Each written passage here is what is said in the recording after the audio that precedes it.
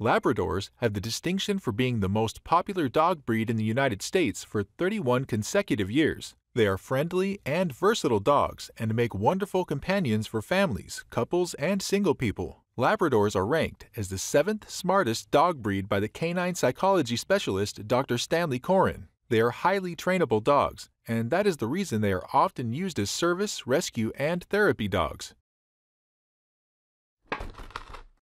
Obedience training is the starting point of the whole training process. It is a prerequisite, and a puppy is supposed to master it before moving on to the advanced training. Obedience training involves teaching them basic commands and certain behaviors, which sets the stage for further training. This training helps to control your puppy and make her follow your commands. Start obedience training when your puppy is around 8 weeks old.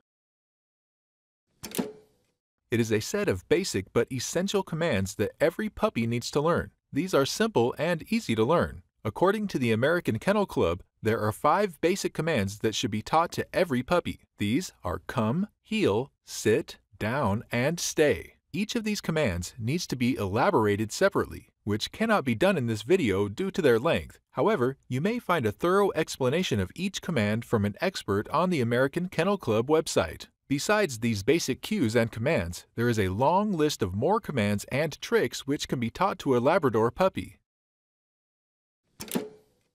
Name recognition is often not taken seriously, and it is assumed that puppies already understand it. You need to teach it separately, so they don't think of it as part of another command. The simplest way to teach it is to use it constantly whenever you want their attention, and when she looks at you, give her a praise and a treat. It is very beneficial if you enroll your puppy in a kindergarten or obedience class. These training programs teach them basic obedience commands and also provide an opportunity for socialization with other dogs. However, you need to make sure that your puppy has received her mandatory vaccinations before letting her interact with other dogs. Enrollment starts when the puppy is 8 to 10 weeks old. The duration of these classes varies. Some are 4 to 6 weeks long, while others are longer, also providing advanced training. These classes also give you information about how to train and interact with your puppy. You can find these classes at your local dog club or training center. You can also sign up for the AKC Star Puppy or Canine Good Citizen programs. Be gentle in your training and don't make it a challenging activity for your puppy. In the beginning, training may look like a difficult activity for both of you. However, an earlier start is crucial because puppies learn more quickly in their first few months. Labs are active and playful dogs, so you can incorporate training into their exercise. Don't overtrain them as puppies have shorter attention spans. Labs are food-driven, and using rewards will speed up the training process. For their easy understanding, give them more clues, like using hand gestures along with the verbal commands. The training should be an enjoyable activity for your puppy and not a boring one.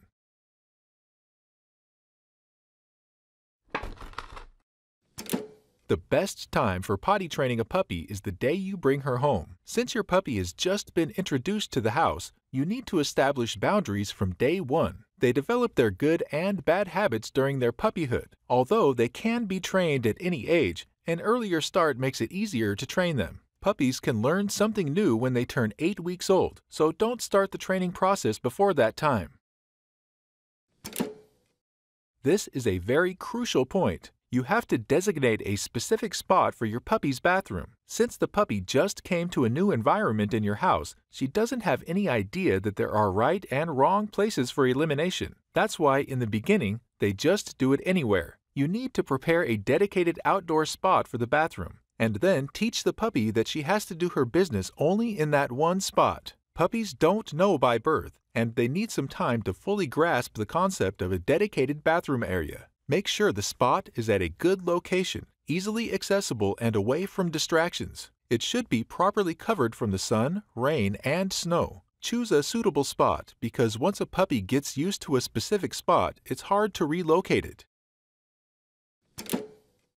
Establishing a schedule is vital for the training process, and it makes things much easier for both of you. You need a daily schedule for feeding, playing, and potty breaks. It helps to predict potty timings and thus reduces potty accidents. And to establish a regular potty schedule, you need to feed them on regular times because if they get their food on a schedule, they will eliminate it on a schedule. So maintain a regular routine for playing, eating, and potty breaks, and as a result, the training process will go smoothly. There are some recommended times for potty breaks, such as after waking up from sleep or a nap, after playing or exercise, 5 to 10 minutes after meals, before going to bed. Puppies have small bladders and a poor control to hold it. Young puppies need some time to gradually develop control of their bladders, and till that time, they need relatively more potty breaks.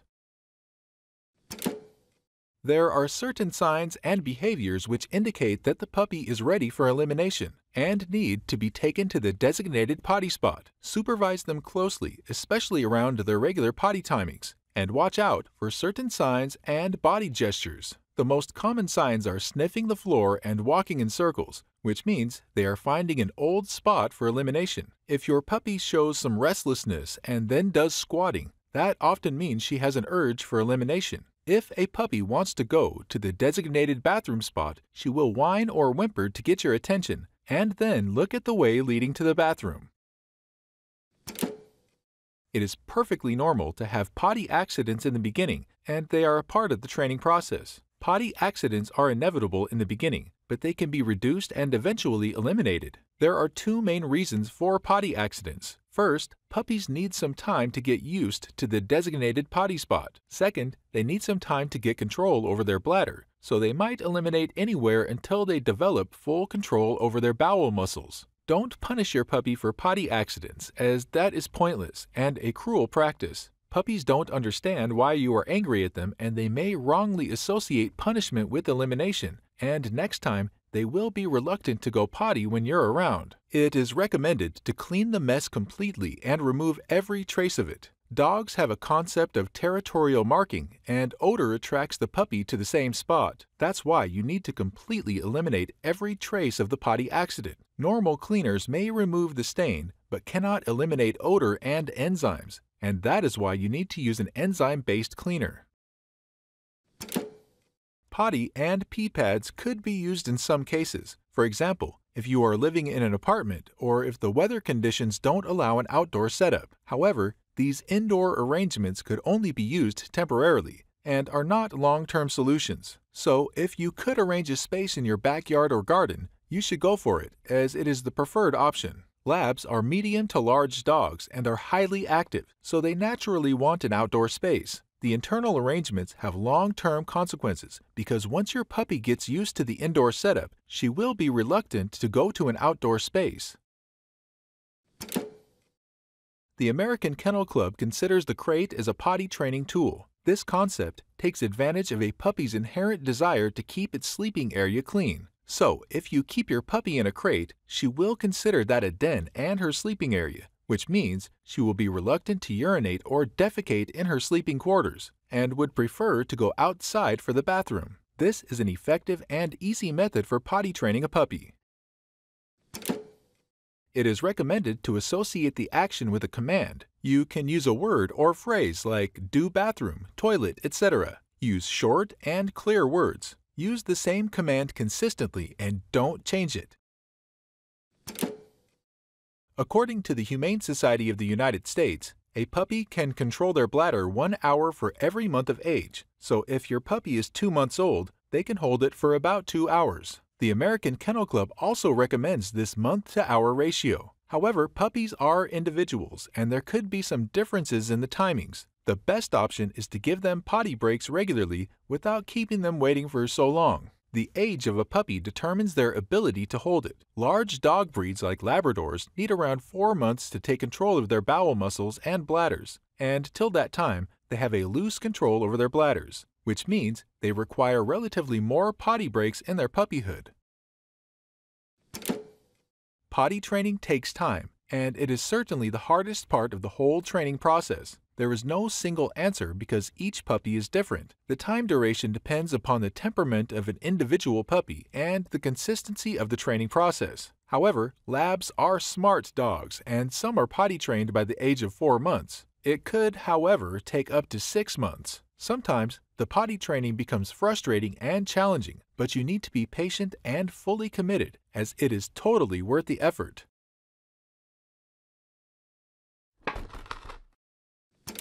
According to the American Kennel Club, crate training is vitally important for dogs. It is beneficial for puppies, adults, and senior dogs. It has been recommended by breeders, trainers, and veterinarians. It gives your dog a sense of security and safety. According to the Humane Society of the United States, dogs have a natural instinct to seek out a comfortable, quiet, and safe place. It is an important tool for preventing bad behaviors and is a safe way for transporting your dog in a car. However, if used incorrectly, it could become a disaster. Dogs have a natural denning instinct, and they consider the crate as a den. Sometimes it seems wrong to put these adorable puppies in the crate, but if used correctly and humanely, it could prove to be the best thing for your puppy.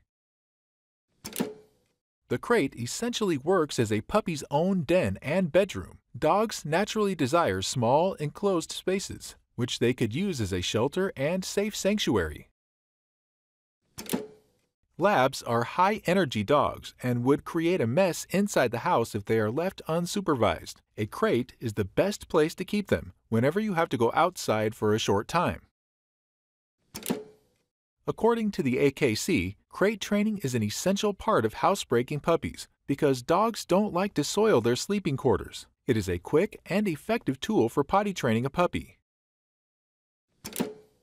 Using a crate is the safest and easiest way for transporting a dog. It is a great blessing in travel, whether you have to transport your dog by car or by airline. Make the interior of the crate as welcoming and comfortable as possible. If a puppy loves the interior, she will have an easy time adjusting to the crate. In terms of making the crate a comfortable place, the best thing you can do is to provide a nice bedding space. You can use a towel or blanket as a bed, but the recommended option is to use a dog's bed or crate pads because those are specially designed to be warm and comfortable. They are easily washable and are made from non-chewable material. You need a few essential elements inside the crate, like toys and treats. Use safe toys, like chew toys or Kong toys filled with peanut butter. The overall environment of the crate should be better in terms of lighting and ventilation. You can use a dog camera to watch over your puppy while you leave them alone in the crate.